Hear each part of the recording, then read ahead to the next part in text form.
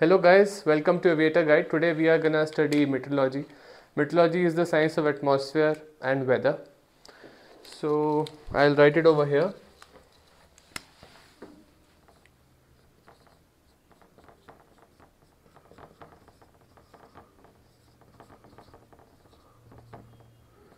I have written the topics on this side that we are gonna cover today. We are also gonna study general navigation, but for this episode we are gonna study about meteorology. So basically this word means the science of the atmosphere and the atmosphere around us. So as aviators we need to have a very good idea about the weather because we have to fly through different types of weather and different types of clouds and different types of weather phenomena. So if we are aware of the different weather phenomena, we can make our flying safer, and it is better to be safe than to use our skills in the end. So today we will be studying about first of all, we'll be studying about the atmosphere. That is our first topic. So I'll write it over here. Atmosphere. So as we all know that we live on planet Earth. So let's assume this is our planet Earth. So Earth is having gravity. As all other planets have gravity, there are about 9 planets in our solar system. All of them have gravity around them. So because of the mass of the Earth that we label as m, it has a gravitational force which exerts on every object around Earth which has mass. So the atmosphere around the Earth's surface is basically the gaseous matter or the gases which are trapped by the Earth's gravity which is around us. So in other words, as there are different planets, so this is Earth, there are other planets like there is Mercury, Venus, Earth, Mars, Jupiter, Saturn, Uranus, Neptune, Pluto. They all have their own atmospheres, and that is different composition as compared to Earth. But because of the gravity of the Earth, the composition of the atmosphere, as the air molecules are there, different types of gases are there around the Earth. So all those gases are bound to Earth by the force of gravity. So if the gravity vanishes any day, the gases will all go into this space and we will not be able to live on Earth. So because of the gravity, the atmosphere on Earth is mainly composed of some fundamental gases. One of them is nitrogen or N2. This accounts for about 78%, as we all know. So 78% of the atmosphere around Earth is made up of nitrogen. Then there is oxygen, which is very essential to all the life forms. Its symbol is O2 and it accounts to about 21%. To be more precise, 20.9%. So this all accounts to, these two major gases accounts for about, let's say, 95 to 99% of the atmosphere. The rest is argon. Then there is carbon dioxide, which we name as CO2. We can write carbon dioxide. And then there are the trace gases.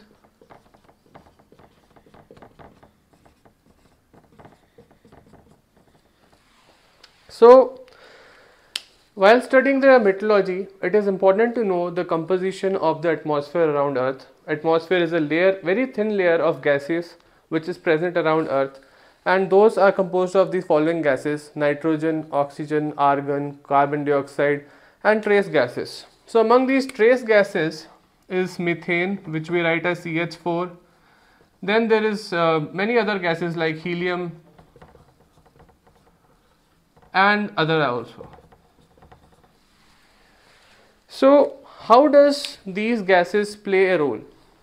We all know that because of the oxygen, we are able to get energy from our food, and the plants also use oxygen. Plants require oxygen and carbon dioxide so as to sustain life.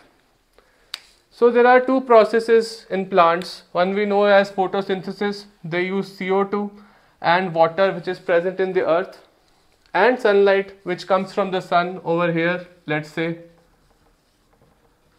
So sun provides the energy, carbon dioxide provides the carbon source, and the water is used by the plants to create glucose, which we all consume as food if we are vegetarians, which animals eat, and we also consume animals if we are non-vegetarians. But now we are studying about meteorology. So all of these gases have their own role, but the most important gas which is in the atmosphere, which has its own advantage, and most of the meteorology and weather around the earth's surface is made of this thing here, water vapor. So most of the weather that we study in meteorology is basically because of water vapor in the atmosphere, which accounts for a very small amount in the atmosphere. But this gas, the water vapor, this has the most prominent role in creation of the weather around the earth. So let's recap. The gases around us make the atmosphere. Gases are held around us because of gravity. The major gases are nitrogen, which accounts for 78%, oxygen that accounts for 21% or 20.9% precisely. Then there are trace gases such as carbon dioxide and then methane, helium, etc. And the most important thing is water vapor. So because of water vapor, all the clouds, all the weather phenomena, all the different things happen in our atmosphere. So let me discuss more about it.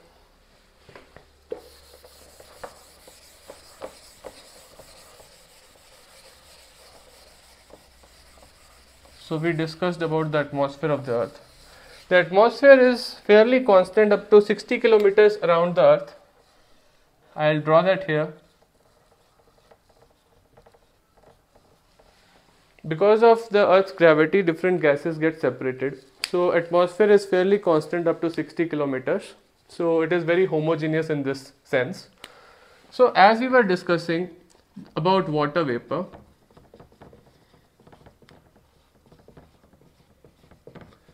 what happens is, as we all know about the water cycle, because of this water vapor, and most importantly water, the main component of the atmosphere is water. Anywhere there is water, there is weather. What happens is, water is present in the form of ice, it is in the form of rain, in the form of snow, in the form of hail, and many others also. So water is found in atmosphere in different forms. Let's say this is the planet Earth over here, and we have many lakes, oceans, ponds, wells, and many other water bodies like seas. So the energy from the sun, which is our star, it comes to the earth and it evaporates the water from all of this, which then becomes gaseous in the form of water vapor.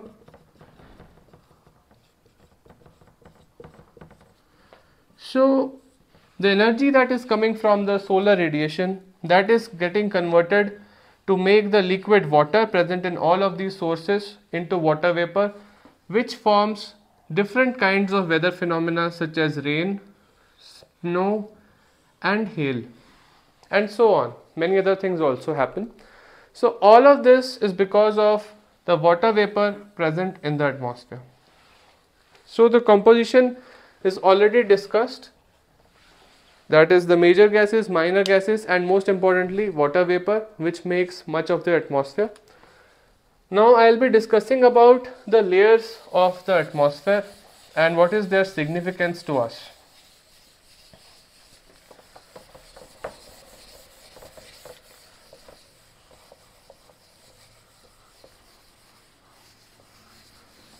So I'll be erasing all of this. and we'll be studying about the layers of the atmosphere.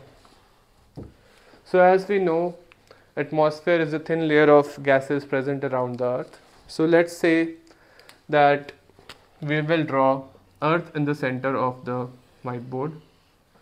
So this is the earth, our blue planet, and which is very unique as it is the only planet which has life on it. So there is life on earth, right? I'll write life over here. So now we'll be studying about the layers of atmosphere. Layers of atmosphere. So as the earth has life on it, so the closest layer to the earth's surface is called, any ideas? The closest layer to the earth's surface is called troposphere.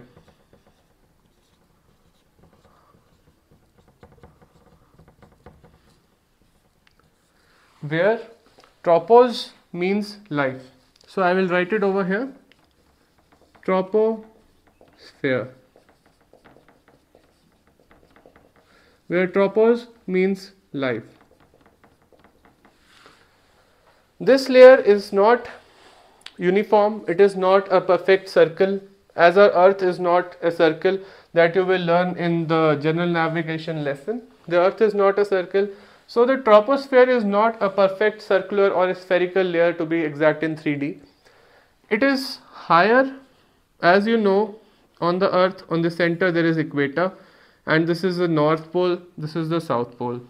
So at the center of the earth, near the equator, the height of the tropopause is the highest, and near the poles, the height of the tropopause is the lowest. So approximately near the equator it is about 18 kilometer high. This is basically the height above the earth's surface. At the poles it is about 8 kilometer.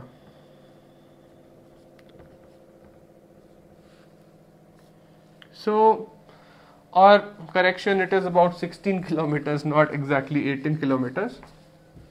So over the equator it is 16 kilometers. Over the poles it is 8 kilometers. So now this also varies with the season or with different months or different temperature areas. Now you can see the air around the equator, that is the center part of the earth, in the tropical equatorial zone. The air is hot around the earth. So as this is troposphere around the earth, so the air is hot here. Near the pole, as you know, Arctic and Antarctic, the air is very cold. So wherever the air is hot in the troposphere, the tropopause height is more. Let's say here it is about 16 kilometers. Here the air around the earth is cold, the tropopause is closer to the earth.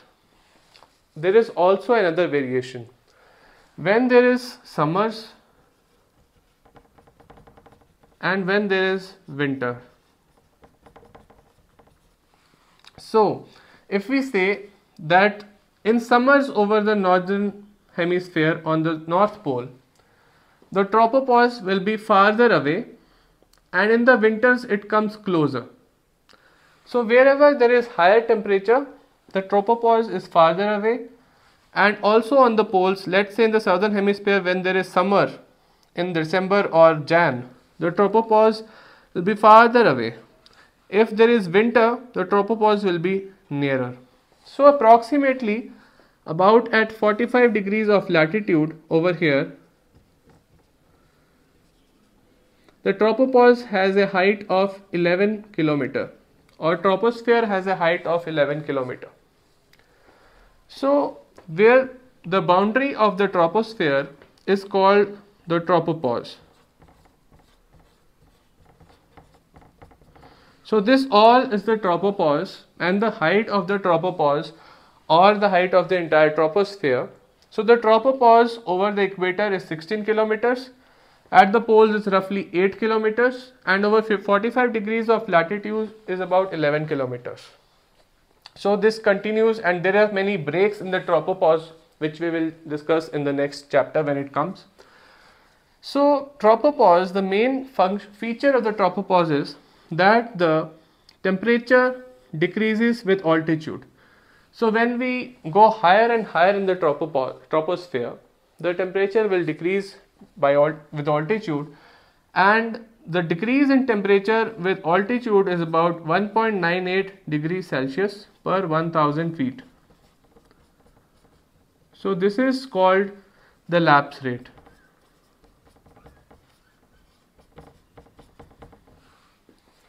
So the temperature decreases from the surface of the earth up till the tropopause, covering all the troposphere till a height of 16 kilometers and 8 kilometers over the pole, approximately 11 kilometers, and here is what is called as tropopause.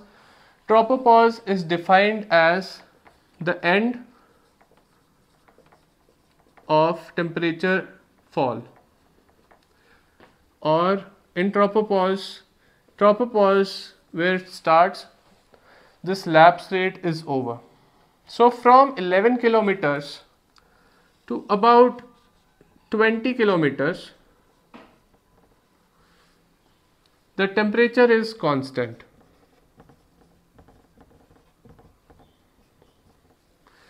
The flying happens mostly in the troposphere and the next layer after tropopause, which is also known as stratosphere.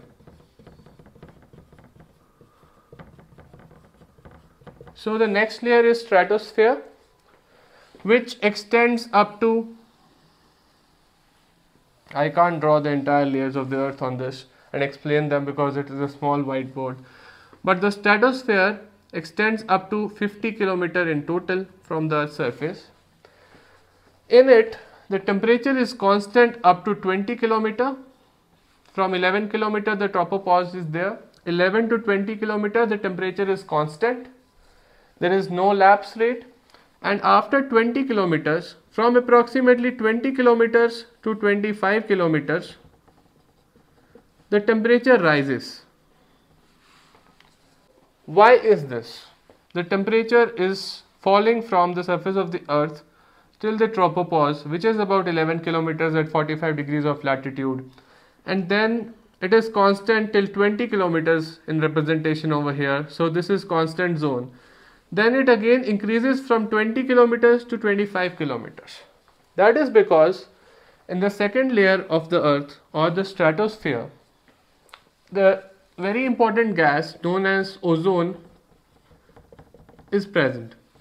So what ozone does is, whenever there are oxygen molecules in the atmosphere, as we know 21% of the atmosphere is made up of oxygen, so the sunlight falls on oxygen molecules and it breaks them into oxygen ions.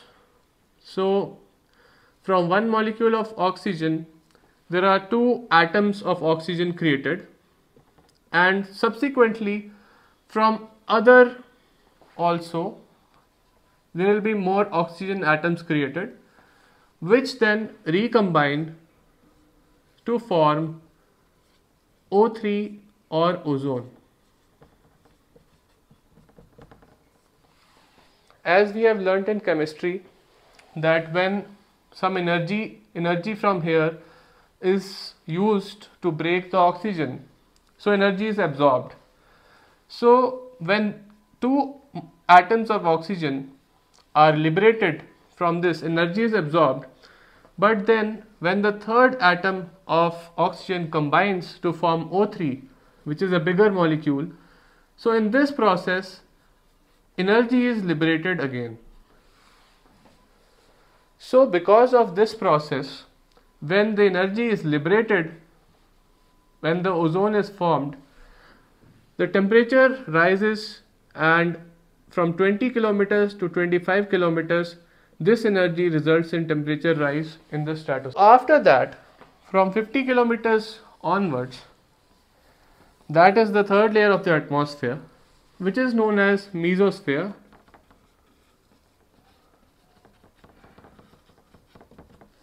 And in this layer the temperature basically falls, and this is basically the very cold layer, So this is the coldest layer of the atmosphere. The temperature can be fairly between minus 150 to minus 200 degrees Celsius in mesosphere. Then there is a other surprise of nature above mesosphere. Here the temperature was, let's say, at sea level 15 degrees only. That is Araisa, 15 degrees Celsius at sea level. Then over 11 kilometer or the tropopause, the temperature is minus 56.5 degrees Celsius approximately. So now the temperature was constant till 20 kilometers. So it is minus 56.5 till 20 kilometers. Then further it increases, then further it is constant, but over here it is about minus 200 degrees Celsius in the mesosphere. Then, as you would assume that we are going farther away from Earth, the temperature should have fallen more, but then there is another mystery.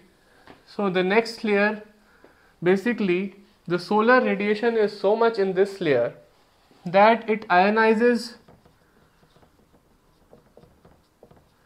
all of the gaseous molecules present in that layer. So basically this layer is called the thermosphere.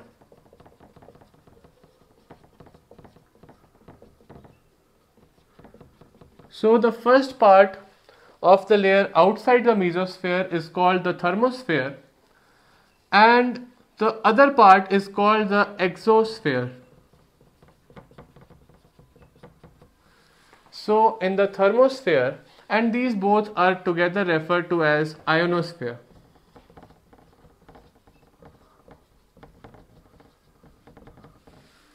So here the solar radiation which comes, it breaks down all the gaseous molecules present at that height, and that forms the different ions of the gases or charged particles.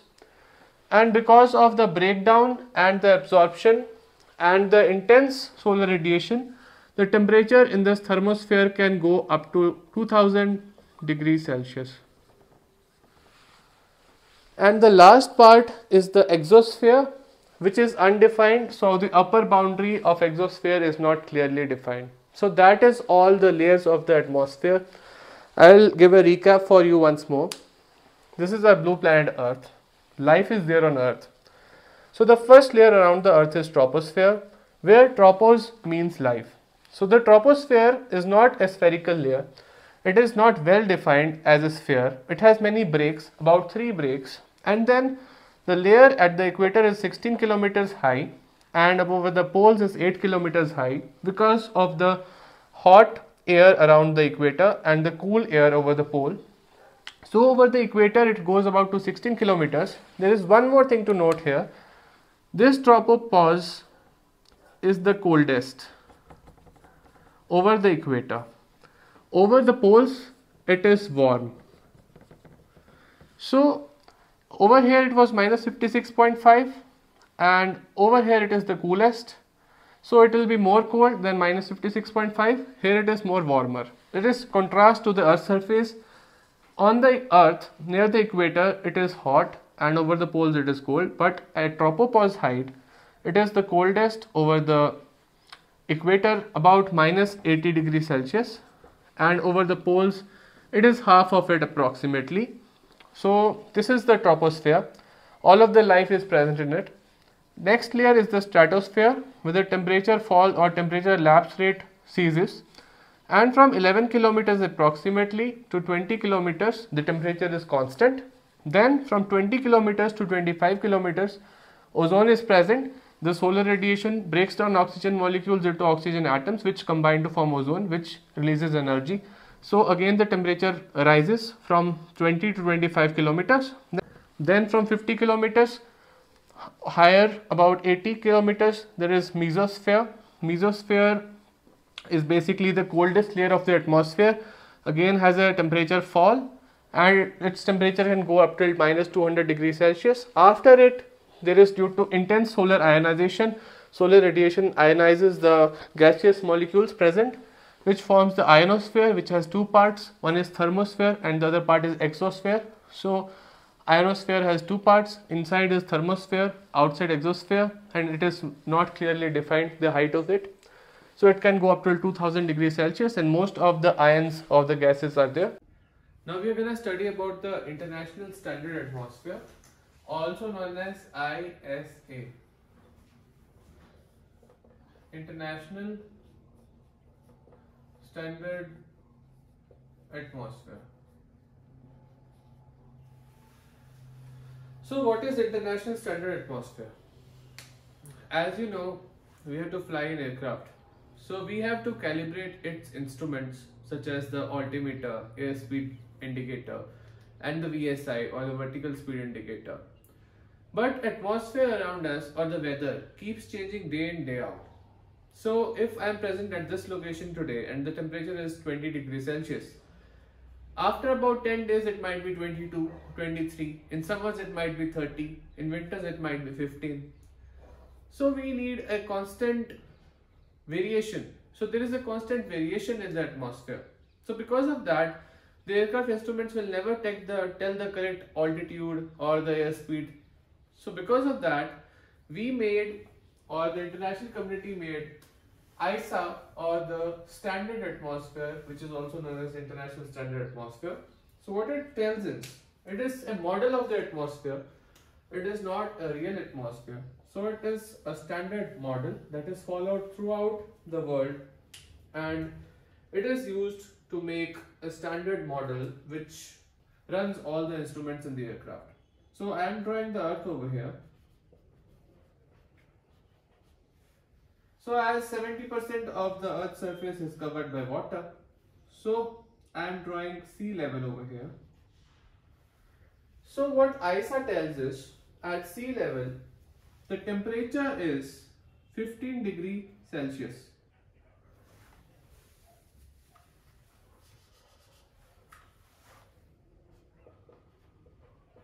So that is the standard temperature at sea level.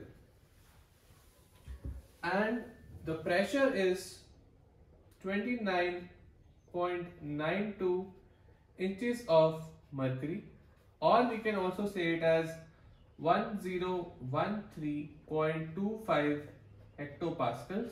These are two different units. This is used mostly in the US and this is used in the rest of the world. And the density of the air at sea level is 1225 gram per meter cube. Or we can say, dividing it by 1000, as 1.225 kilogram per meter cube. Now you would ask, what is this density?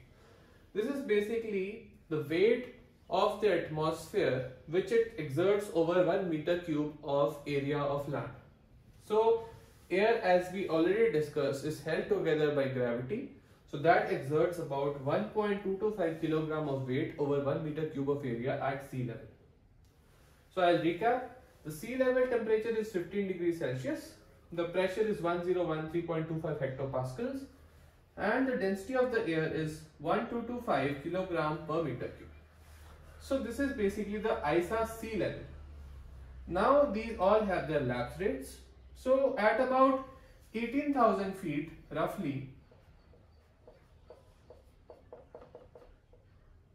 half of the weight of the atmosphere has already passed.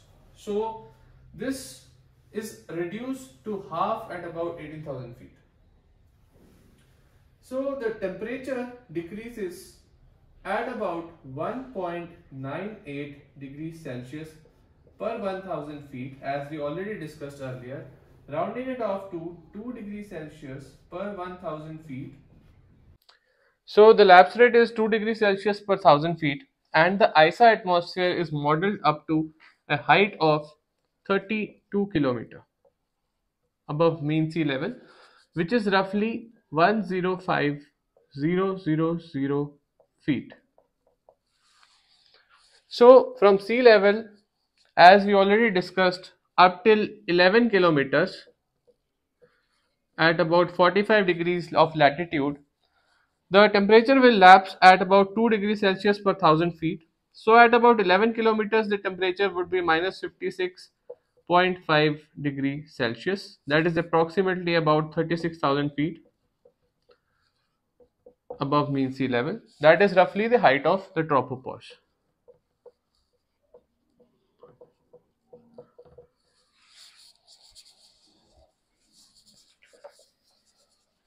So that is regarding the temperature lapse rate.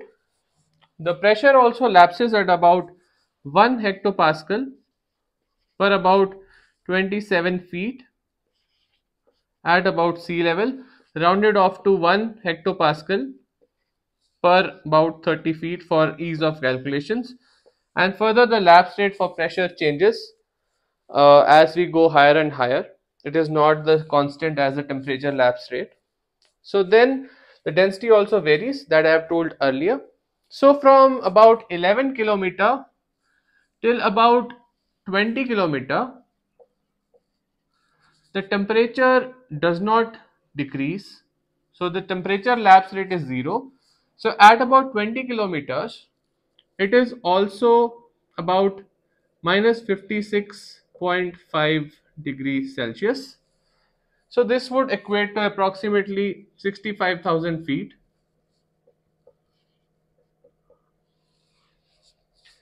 So from 20 kilometers till about 50 kilometers, that is basically beyond the ISA atmosphere definition, the temperature increases by about 0.3 degrees Celsius per every 1,000 feet.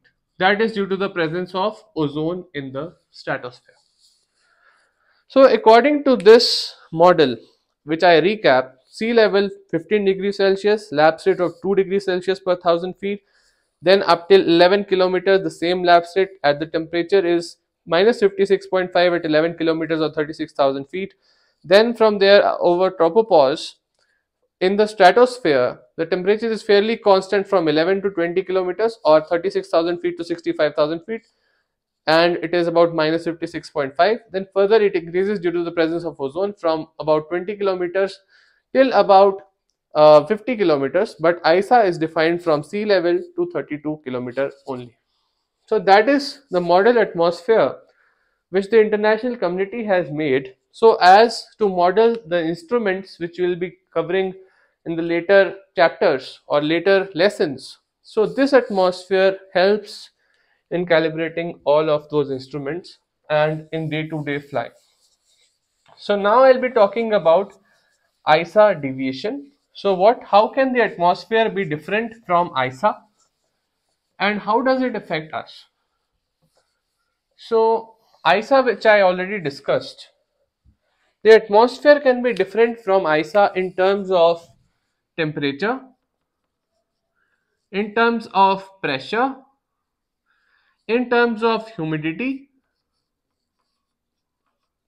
So in terms of temperature, if we say that this is basically a land mass and from here it is basically the sea.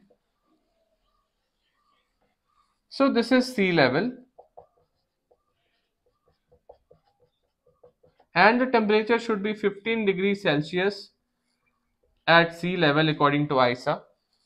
So if there is an airfield over here, let's say about 1,000 feet high from the sea level, so according to ISA, the temperature should be about 2 degrees Celsius lower, which should be about 13 degrees Celsius at this airfield. So I'll write 13 over here according to ISA. But let's say the temperature today here is about 25 degrees Celsius, which can happen in real life because ISA is not real life. So if the temperature is 25 degrees Celsius and the ISA says that it should be 13 degrees Celsius, then we subtract 25 degrees Celsius minus 13 degrees Celsius, which gives us about 12 degrees Celsius. So this is actual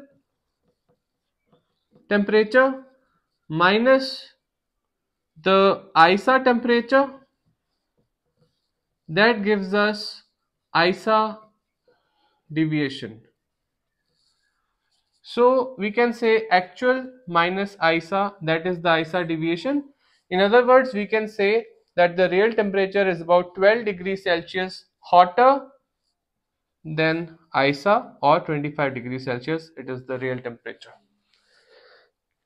Some days there will be more humidity at the airfield. Some days the pressure would be more. Some days the pressure would be less. So this all affects our instruments and how they read the altitude, the airspeed, etc. And it also affects the performance of the aircraft. That will be discussed in the next lesson, but this is known as the ISA deviation. Thank you for watching Aviator Guide. I hope you liked our first lesson. More to come very soon. Keep watching, like and subscribe. Thank you.